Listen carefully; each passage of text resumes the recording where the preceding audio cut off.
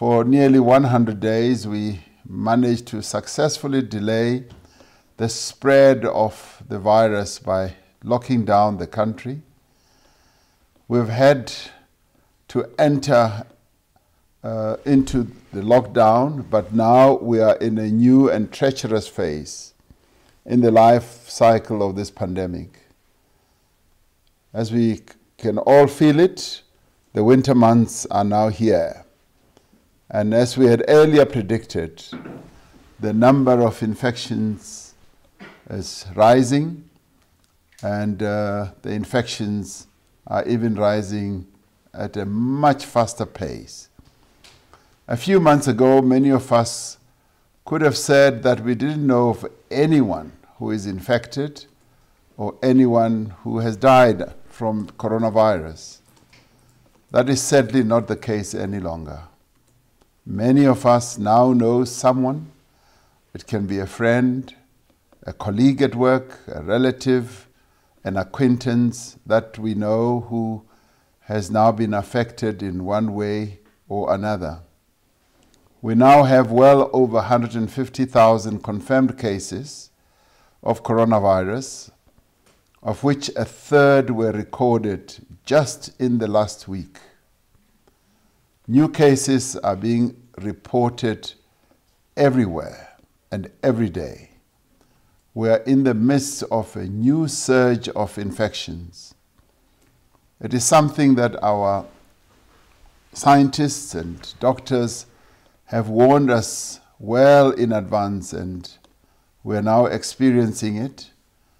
But it is also being experienced in many other countries around the world. We've always understood that as more sectors of the economy open up and as more people return to work, this is going to happen.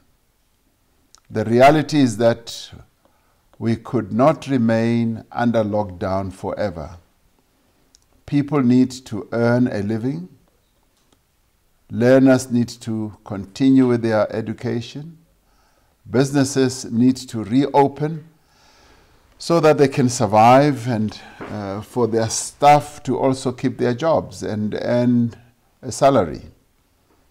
The unemployment figures that were released recently are a great worry to all of us.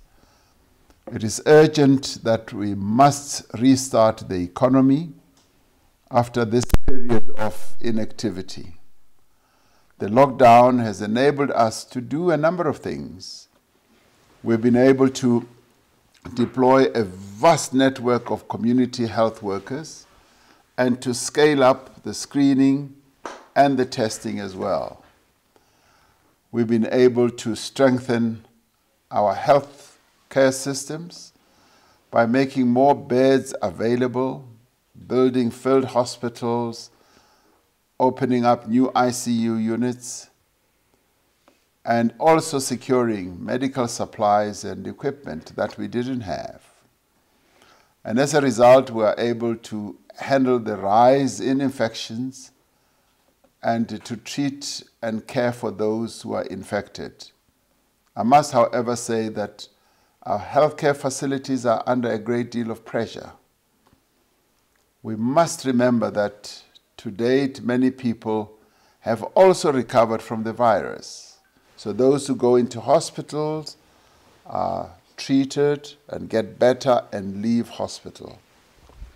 We've rolled out an extensive public awareness and education campaign about hand washing, mask wearing, and social distancing. And we've been spreading the message that people must wash their hands and wear their masks. We've been able to implement programs and policies to support businesses and our people, and particularly those who are also out of work. In the last few months, funds and skills and resources have been mobilized across society to tackle this enormous challenge.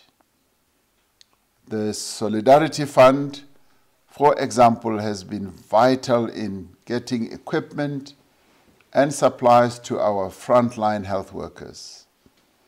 The 500 billion rand relief package has been provided to both strengthen the capacity of our healthcare system and to assist companies, but also to assist workers and households that have been badly affected by the lockdown. Banks and insurance companies are providing relief to many of their clients who are in distress.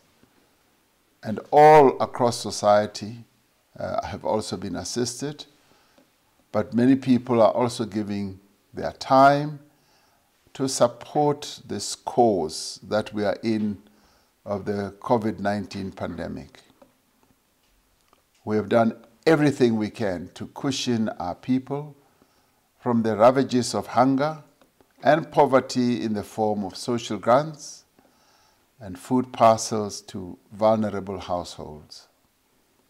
I know that many of you listening are afraid of what the future holds for you in terms of our work, your jobs, and your ability to earn a living. In fact, you may fear this more than the virus itself.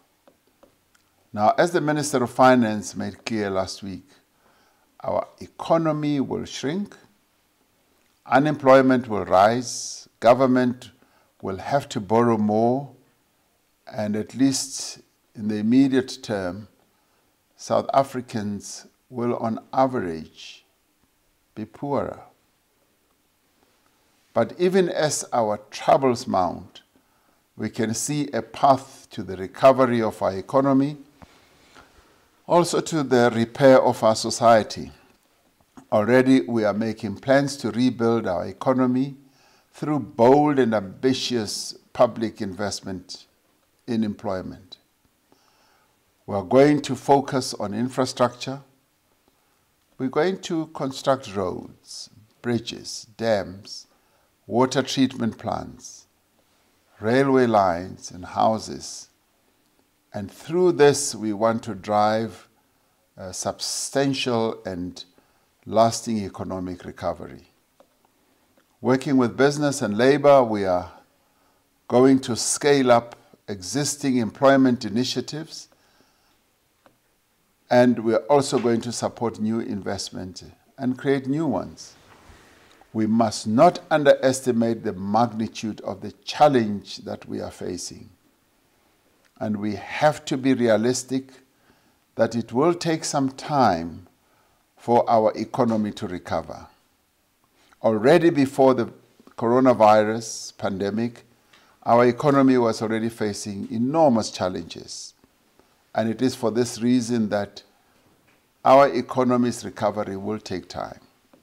What is important is that the work has begun for the recovery process, and we are confident that in the coming months, we will begin to steadily see results. It is important that all of us play our part, as we have done in these past few months. It has been a long 3 months of lockdown. We may be tempted to become relaxed or complacent, but we are nowhere near the end of this pandemic.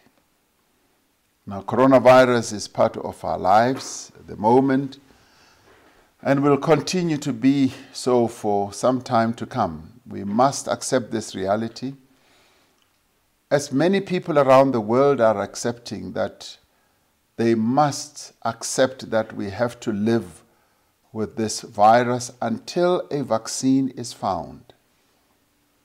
We have all seen images being circulated, and this is the worrying part.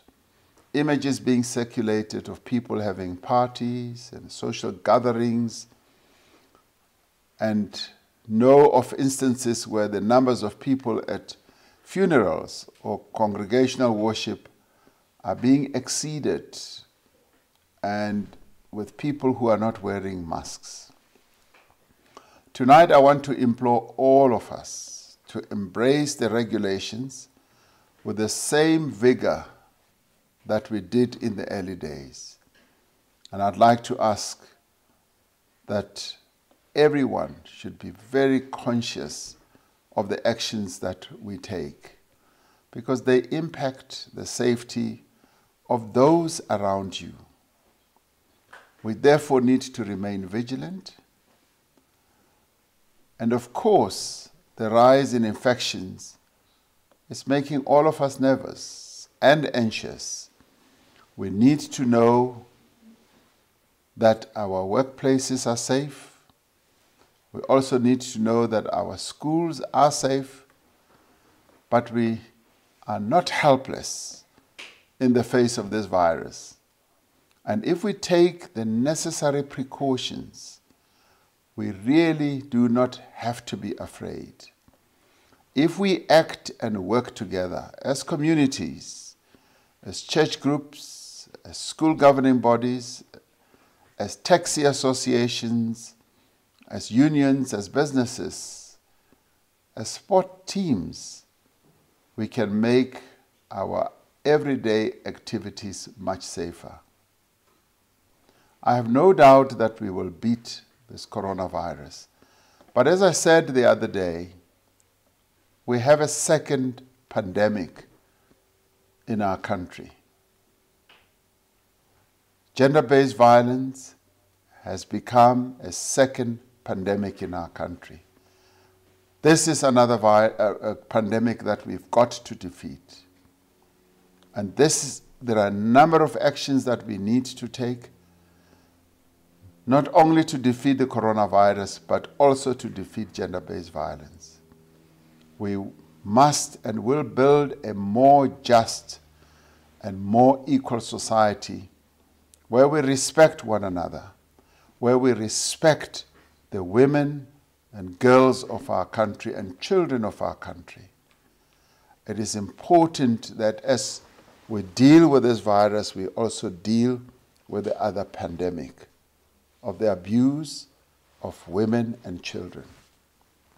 I look forward to our engagement.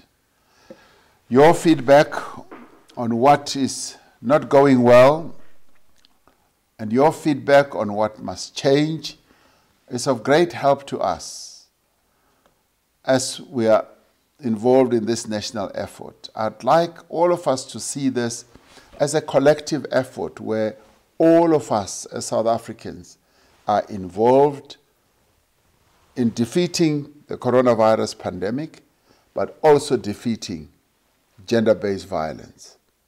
I thank you and I look forward to our engagement.